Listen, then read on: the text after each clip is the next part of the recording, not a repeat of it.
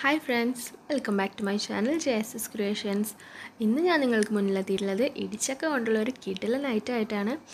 അപ്പോൾ ഇതെങ്ങനെ ഉണ്ടാക്കുന്നതെന്ന് നോക്കാം. അതിന് മുമ്പായിട്ട് നിങ്ങൾ ഇതുവരെ എൻ്റെ ചാനൽ സബ്സ്ക്രൈബ് ചെയ്തിട്ടില്ലെങ്കിൽ ദയവായിട്ടൊന്ന് സബ്സ്ക്രൈബ് ചെയ്യാം. അതിനടുത്തുള്ള കുഞ്ഞു ബെൽ ബട്ടൺ കൂടി ഒന്ന് ക്ലിക്ക് ചെയ്യാം. അപ്പോൾ ഇപ്പോൾ നമ്മുടെ നാട്ടിൽ സുലഭമായിട്ട് കിട്ടുന്ന ഒരു കാര്യമാണ് ചക്ക, ഇടിച്ചക്ക, മാങ്ങ ഒക്കെ അല്ലേ. അപ്പോൾ ഇന്നും തോരനും ഉപ്പേരിയൊക്കെ അല്ലേ നമ്മൾ വെക്കാറ്. ഇന്ന് ഇങ്ങനെ ഒന്ന് ട്രൈ ചെയ്ത് നോക്കാം. അപ്പോൾ നമുക്ക് എങ്ങനെ ഉണ്ടാക്കുന്നതെന്ന് നോക്കാം.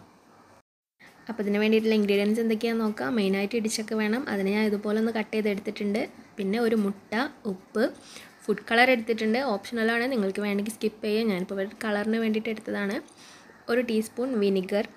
ഇനി മസാലപ്പൊടികൾ: 1 ടീസ്പൂൺ ചിക്കൻ മസാല, 1 ടീസ്പൂൺ മല്ലിപ്പൊടി, 2 ടീസ്പൂൺ മുളക് പൊടി, 1/4 ടീസ്പൂൺ പെരിഞ്ജീരകപ്പൊടി, 1/2 ടീസ്പൂൺ മഞ്ഞൾപ്പൊടി, 1.5 ടേബിൾ സ്പൂൺ മൈദ, 1.5 ടേബിൾ സ്പൂൺ കോൺഫ്ലവർ.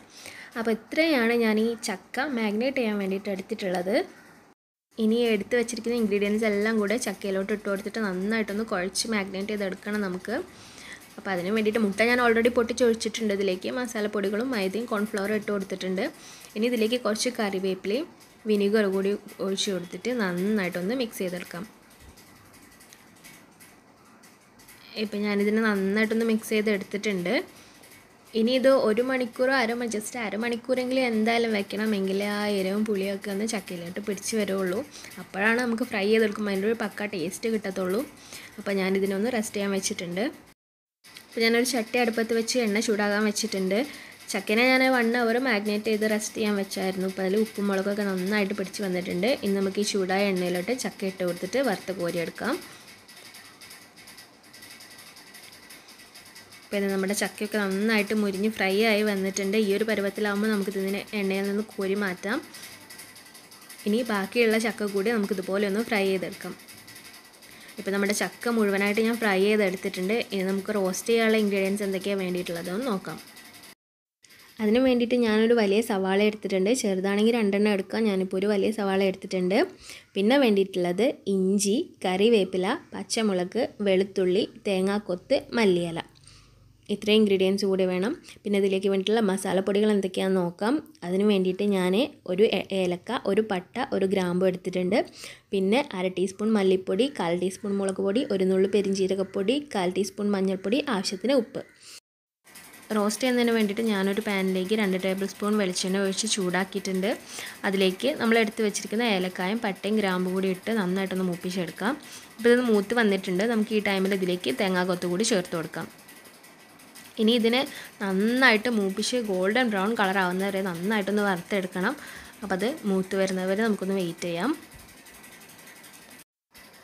ഇപ്പോൾ നമ്മുടെ തേങ്ങാക്കൊത്തെല്ലാം നന്നായിട്ട് മൂത്ത് കിട്ടിയിട്ടുണ്ട്. ഇനി ഇതിലേക്ക് ഇഞ്ചി, വെളുത്തുള്ളി, പച്ചമുളക്, കറിവേപ്പില ഇവ കൂടി ഇട്ട് കൊടുത്തിട്ട് നന്നായിട്ടൊന്ന് മൂപ്പിച്ചെടുക്കാം. ഇതിൻ്റെ പച്ചമണം മാറുന്നത് വരെ നന്നായിട്ടൊന്ന് മൂപ്പിച്ചെടുക്കണം. ഇപ്പോൾ ഇതൊക്കെ നന്നായിട്ടൊന്ന് മൂത്ത് കിട്ടിയിട്ടുണ്ട്. ഇനി ഇതിലേക്ക് നമുക്ക് സവാള കൂടി ചേർത്ത് കൊടുക്കാം. എന്നിട്ട് ഒന്നുകൂടി ഒന്ന് വഴറ്റി നന്നായിട്ട് മിക്സ് ചെയ്തെടുക്കാം. ഇനി ഇതിലേക്ക് ഞാനൊരു കുഞ്ഞു തക്കാളി കൂടി ഇട്ടിട്ടുണ്ട്. ഇൻഗ്രീഡിയൻസിൻ്റെ കൂട്ടത്തിൽ ഞാനത് പറയാൻ വിട്ടുപോയതാണ്, സോറി. അപ്പോൾ ഒരു കുഞ്ഞു തക്കാളി കൂടി ഞാനിതിലേക്ക് ഇട്ട് കൊടുത്തിട്ടുണ്ട്. ഒരു ചെറിയ കുഞ്ഞു തക്കാളി മതി. അപ്പോൾ തക്കാളിയും സവാളയും ഇവിടെ നന്നായിട്ട് വഴണ്ട് വന്നിട്ടുണ്ട്. ഇനി ഈ ടൈമിൽ നമുക്കിതിലേക്ക് എടുത്ത് വെച്ചിരിക്കുന്ന മസാലപ്പൊടികളും ഉപ്പ് കൂടി ചേർത്ത് നന്നായിട്ട് ഇതിൻ്റെ പച്ചമണം മാറുന്ന വരെ ഒന്ന് മൂപ്പിച്ചെടുക്കണം. അപ്പോൾ മസാല ഇവിടെ റെഡി ആയിട്ടുണ്ട്. ഇനി ഇതിലേക്ക് നമുക്ക് ഫ്രൈ ചെയ്ത് വെച്ചിരിക്കുന്ന ചക്ക കൂടി ഇട്ട് കൊടുക്കാം. ഇപ്പോൾ ഞാനിതിനെ നന്നായിട്ട് മിക്സ് ചെയ്ത് മസാലയിൽ ചക്കേനെ നന്നായിട്ട് കോട്ട് ചെയ്തെടുത്തിട്ടുണ്ട്. ഇനി ഇതിലേക്ക് കുറച്ച് മല്ലിയില കൂടി വിതറി കൊടുത്തിട്ട് നമുക്ക് ഫ്ലെയിം ഓഫ് ചെയ്യാം. അപ്പം നമ്മുടെ ചക്ക ഫ്രൈ റോസ്റ്റ് ഇവിടെ റെഡിയാണ്. അടിപൊളി ടേസ്റ്റാണ് കേട്ടോ. അതിൻ്റെ മണം എനിക്ക് എപ്പോഴേ സഹിക്കാൻ കഴിയണില്ല. ഞാനിപ്പോൾ ഇതിനൊരു സെർവിങ് ബൗളിലോട്ട് മാറ്റിയിട്ടുണ്ട്. അപ്പോൾ എല്ലാവരും ഒന്ന് ട്രൈ ചെയ്ത് നോക്കണം കേട്ടോ. ഇപ്പോൾ ചക്ക സീസണല്ലേ, മിക്ക വീടുകളിലും ചക്ക ഉണ്ടാവുകയും ചെയ്യും. അപ്പോൾ എന്തായാലും ഒന്ന് ട്രൈ ചെയ്ത് നോക്കാം. നിങ്ങൾക്ക് എല്ലാവർക്കും ഇഷ്ടപ്പെടും, എനിക്ക് 100% ഷുവറാണ്.